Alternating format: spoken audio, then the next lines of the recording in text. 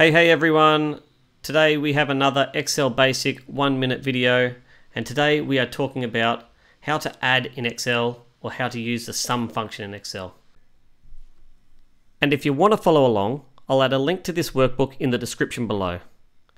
This workbook will work for this video and the many other Excel Basic 1-minute videos that I have online right now or coming soon.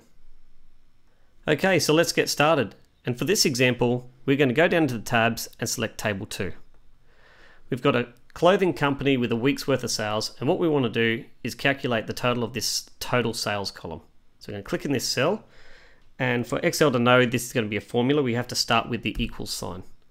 We can now select the first one of these cells, being F3, and you can see it come up the top here, plus, select F4, plus, and you don't actually have to select the cell, you can just start typing it F5.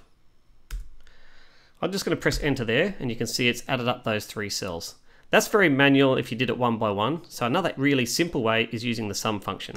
So I'm going to click in this cell again, equals, sum, open brackets, and you can select individual cells one by separating with a comma, or you can actually just highlight over the whole entire range. F3 to F22 using that colon, close the brackets and press enter. Now you've got a sum of that entire column. Hope that was easy. Hope you enjoyed. See you next time.